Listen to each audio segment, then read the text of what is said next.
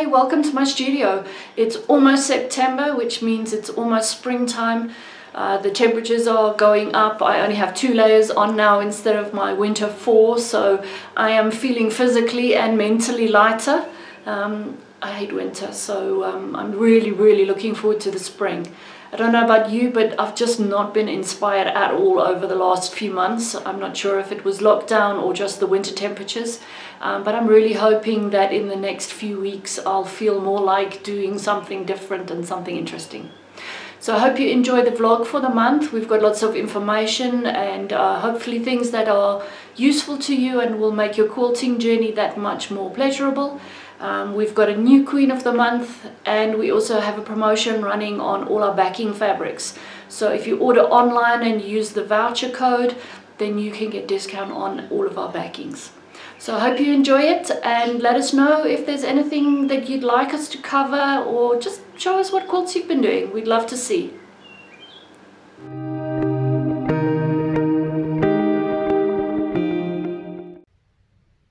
Hi friends. It is the 1st of September. It is a typical 1st of September, which is supposed to be spring, but it feels like one of our midwinter days, as we've been used to for years and years and years. I remember going to school, in primary school, and we were allowed to dress in civvies for spring day, and the weather would look like this. And you have to dress up in winter warmies just to get through the day. So welcome to spring. Now I have a confession to make today. I do often do edge to edge all over quilting, but I do not know how a panto works. I can't really explain it to you. I've never worked with a panto. I know it operates from the back of your machine, and I don't have access to the back of my machine. It's against the wall.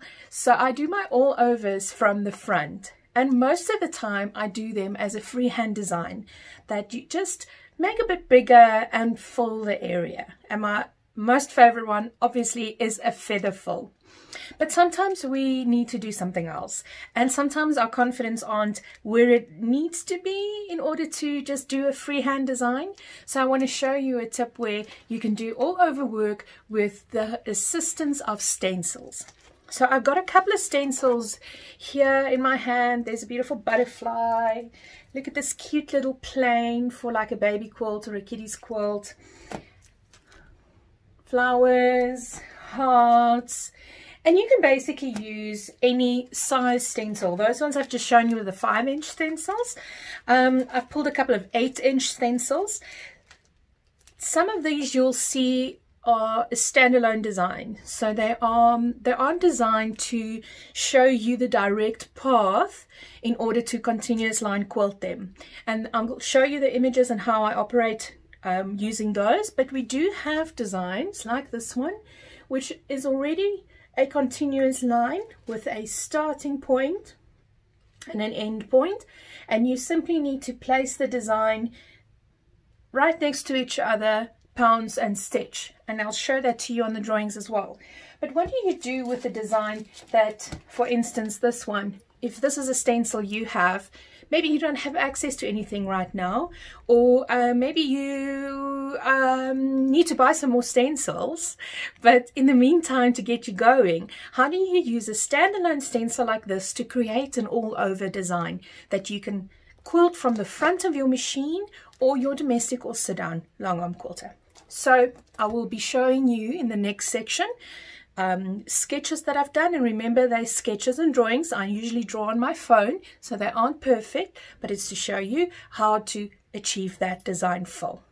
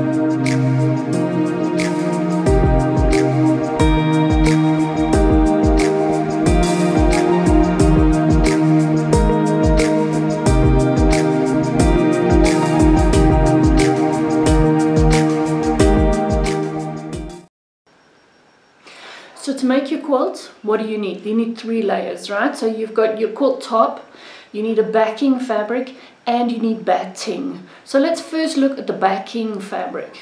A lot of people think, oh, I don't like this fabric, I'm going to put it on the back. So they put an ugly fabric on the back of a beautiful quilt. I don't go that way. I always try to choose something that I like, a pretty fabric, something that's nice to go on the back of my quilt. I want to be proud of both sides of it, not want to hide one side. Top tip in my life for quilts and for backing fabric specifically is to choose something that is busy, a busy print. Okay, so look at this one. I've got a fabric on the back here that has pattern, it's got color, it's interesting, but most importantly it allows the quilting to blend into it. So if I have wobbles in my quilting, which I think are going to happen when you're a beginner for sure, and it even happens when you've got a bit more experience like me, a busy fabric is going to hide those wobbles. Alright, if you go with a backing that is plain like this one, I don't know how well you can see, but you're going to see every little wobble and every little imperfection on a plain fabric. Everything is on show. I made a whole cloth quilt called Hide and Seek, where I had exactly the same cotton sateen fabric on the front as on the back. There is nowhere to hide. That's why I called it Hide and Seek. Okay, so as a beginner and as any level of quilter actually, I would recommend you use a busy fabric for your backing. Use something with a pattern. It's going to be so much kinder. In terms of the actual fabric, I personally prefer 100% cotton. Then it matches what I've used in my quilt top. You can use cotton percale, so those are sort of the 100% cotton sheeting. Just remember, if you do that, they tend to have very high thread counts. So the threads are woven very tightly together, much more so than in a quilting fabric. So there you may end up with some issues with your tension and thread shredding and that kind of thing because of those tightly woven fabrics. So if you refer to the needle section, I recommend that you go with a bigger needle and with a ballpoint needle. If you do use those fabrics, 100% cotton is always the best for me. You can go with polyester cotton sheeting. My experience is that it doesn't last very long or as long, and it tends to fade. But we all have a budget, and every quilt has a purpose as well, doesn't it? So if it's going to be for the dog bed, then you don't need to put 100% cotton. If it's an heirloom, something that you want to last for generations, then go with good quality 100% cotton. I have in the past also used fleece and the minkies. Those are really nice quality fleeces. They are a bit stretchy, so they can be a little trickier to quilt with, but yes, you can use those. And the same with the brush cotton, the winter sheeting. You can use those too. My advice, as with all my fabrics, I always wash my backings before I put them into the quilt. So I wash all my piecing tops that I use in the piecing as well. One, to make sure that I've got rid of any color bleed.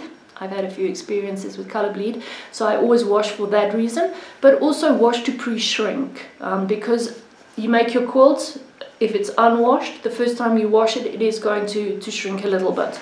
So I make sure that my top fabrics and my backing fabrics are treated the same. They would both be washed and ironed and sorted. That way, when it is washed, it shrinks at an even rate rather than one shrinking more than the other. Remember as well, always to have 4 to 6 inches more backing and batting than you have your quilt top. So you want to ring around the edge of your quilt of extra backing and batting fabric. The edges of your quilt are always the most difficult to quilt. If they're on a frame, it's the wobbliest bit, and if you're trying to move your quilt under the frame, it's also the most difficult because you've got nothing to hold on to.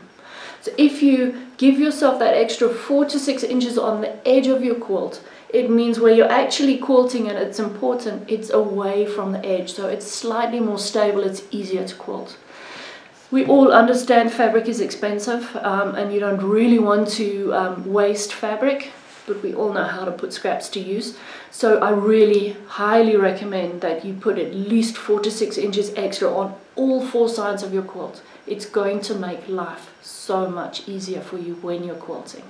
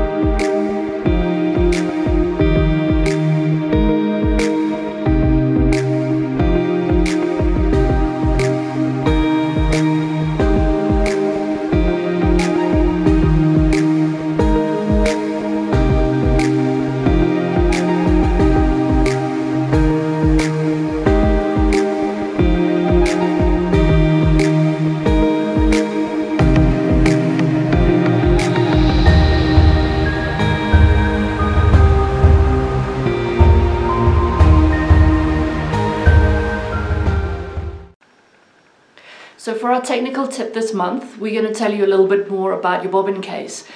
We have often people ask us about tension. They feel like they're quilting along and the tension was set beautifully, and halfway through the row or halfway through the quilt they find the bobbin tension has changed and is no longer as good.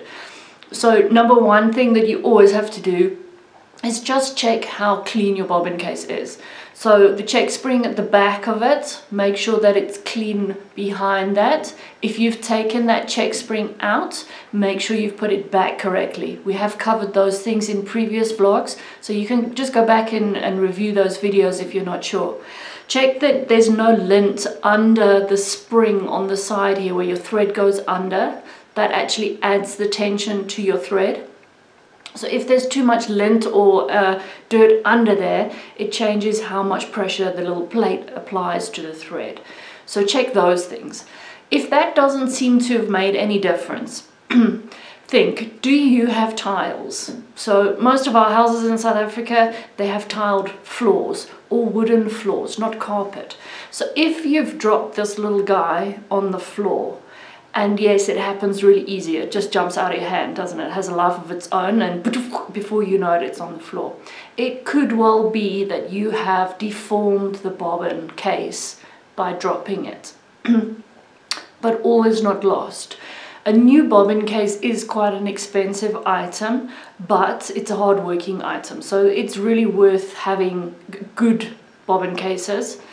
But you can also reshape this one. We have a little tool here called a Bobbin Dewarper from Jamie Wallen, and you can use that. You put a little bit of oil in your bobbin case and you just insert your bobbin case onto that dewarper. It is precision ground to the right size for an M bobbin case, so you can actually use it to reform very gently and very carefully the shape of your bobbin case if it is out of shape. This one is fine, it's a new one, so it goes on very easily. But if you do have a bent bobbin case, then this little gadget can save you quite a bit of money. I'm going to post another video underneath of Jamie explaining exactly how you use it, and if you want one, we have them available in the online shop. So just have a look under there. It will be in the Notion section, I think, or it could be in the machine accessories. I will just double check and put a note for you on the video.